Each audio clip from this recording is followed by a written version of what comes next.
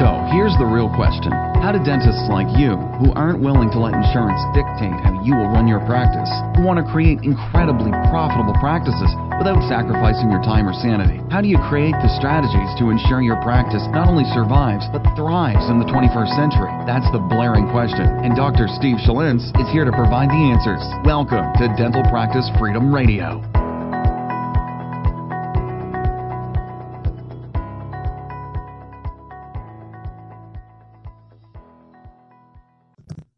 Hey, what's up, everybody? This is Dr. Steve Schalintz, and I want to welcome you back to another episode of Dental Practice Freedom Radio. Today, what I'm going to talk about is, one of the secret keys, I think, when it comes to really starting to get more of your high-end services off the shelf and into the hands of your patients. And next couple episodes, I want to really focus on some of the things that I have found to be vitally important in my practice. For those of you who don't know, I'm in a little bit of a transition phase right now just because I've been in my practice less, but it's still a completely fee-for-service practice right now, and I intend to keep it that way for a long time. And I do probably 1 to 2 full mouth rehabilitations a month in the TMJ space using minimally invasive techniques. And so that is my baby. That's what I love, and I get questions about that. And one of the things I want to talk about right now is actually what I call emotional story selling. And I kind of took both of my mentors, Bob Proctor and also Russell Brunson. And Russell Brunson learned this from Michael Haig, who talked about how to create an effective story. I put everything together, and I started to call it emotional story selling. And I think that this is the number one skill that dentists need to develop in their practice in order for them to get on a path agreement with their patients. And I'm going to talk a lot in the future episodes about how do you structure a new patient process when you are delivering higher end services. There's definitely an art and science to that. I see a lot of practices, they push patients way too fast through the process. And honestly, if I didn't know any better, when they present a case that's $20,000 or $30,000 versus presenting a case that's $2,000, it almost looks exactly the same. And there's a book called Spin Selling, and I forgot who that was written by. Let me look. Let's see. Neil Rackham. Neil Rackham wrote Spin Selling, and the premise of the book is the higher the cost of the sale, the longer the process needs to be. And I want you to think about that, because I'm going to talk about it in a future podcast episode, but just think about that for 5 seconds. The higher the cost of the sale or the good that you're delivering, the longer the sales process needs to be. And so if you're doing the same thing for a crown as you are if you're trying to do 12 veneers, you're fundamentally are in an in-sound model. So I'm going to talk more about that in future episodes. But today what I want to do is basically define what emotional story selling is and what I see all the time in dental offices and what I used to do and how to try to avoid some of that, okay? So emotional story selling is basically how we communicate on an emotional level with our patients using stories to drive home our point.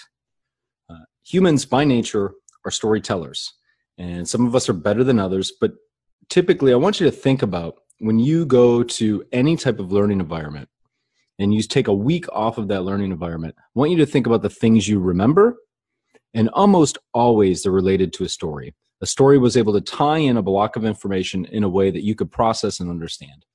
And you need to be using stories all the time in your dental practice if you are to get patients to start thinking differently about what you do and why you do it.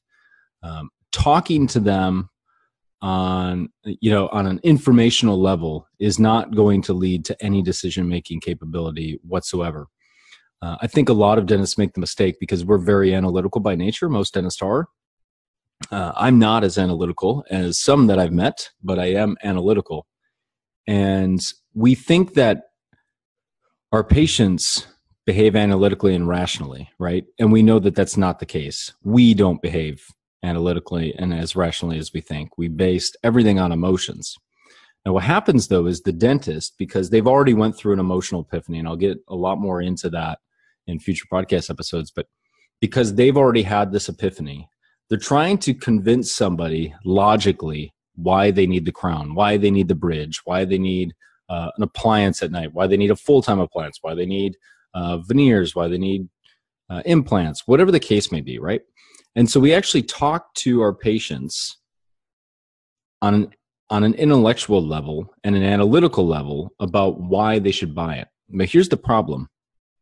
People don't buy analytically, they buy emotionally. So if you don't have a great story to be able to help them have their own epiphany on why they should be doing what you are recommending them do, you're going to be barking up the wrong tree for a long time. And you're going to get frustrated because, most dentists, what they end up doing is they start to learn more clinical information. And that just leads more to an analytical style approach when you're talking to your patients. And it actually furthers the gap. So I always say, like, the more technical training you get, the more you have to tap into emotional story selling. Because if you don't, you'll be so frustrated. I think some of the most successful dentists are unconscious competence with this, in the sense that they talk through story. It's how they were raised. It's how they were trained. And they speak through stories. They're natural story sellers, I call them, natural story sellers. And they're very good at this, but most dentists aren't great at this. So this is the number one skill, emotional story selling, that you can develop to transform your practice. I have no doubt in my mind. So emotional, you have to start to talk to people on an emotional level. And I think of Bob Proctor talks about the stick person. And so you might not have any idea what that is. And you could look it up, Bob Proctor stick person. You could get a visual of what I'm talking about. But to make a long story short, you have a conscious mind and a subconscious mind. And dentists almost always try to communicate with patients on a conscious to conscious mind level. People don't buy there. They buy on a subconscious level. So what you have to do is start to tap into, how do I subconsciously communicate with this patient so they can have a subconscious epiphany, which will lead ultimately to them doing more of the treatment that I recommend. So you got to get into that emotional connection with your patients. And if you stay in the analytical realm, it's not going to work. So how do you do that? That's through story. And so I encourage every dentist that I work with or talk to, like, honestly, you have to simplify your message, and you kind of have to cut through the, excuse my French, BS when it's not really a French, is it? Like, I kind of Frenched it down a little bit. So you got to cut through the BS, and you got to get to why they're truly in your practice in the first place, what they truly want, and how can you connect with them emotionally to get that. When you figure those things out, what are they truly there for? Why are they in your practice and no one else's? What are they looking for, and how can I connect with them to show them that what I can do for them will get them what it is they want? That's the key. And so then you can it's almost like bypassing straight into the subconscious level. When you do that, now you can get on the same wavelength as them. You can really understand where they're coming from. And now your task is to use stories to bridge the gap between what you know and what they know, so they now can make a decision by having some baseline information through the use of a story. I know I packed a lot of information in this episode, and I wanted to keep it semi-short.